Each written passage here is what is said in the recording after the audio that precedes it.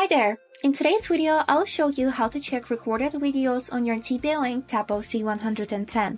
Let's get started. So, as a first step, we would need to open the Tapo application and here choose our camera. Then, right here on this page, you'll be able to notice this tab which is named Playback and Download. Click on it, and on this tab you'll be able to find a list with all the videos that your camera has recorded for the old time. For example, you'll be able to find recordings of motions or the video that you have recorded by yourself. And you can even skip by moving your finger around this line until you'll see the time that you need to see, for example 12:09:35, and this is how it looks.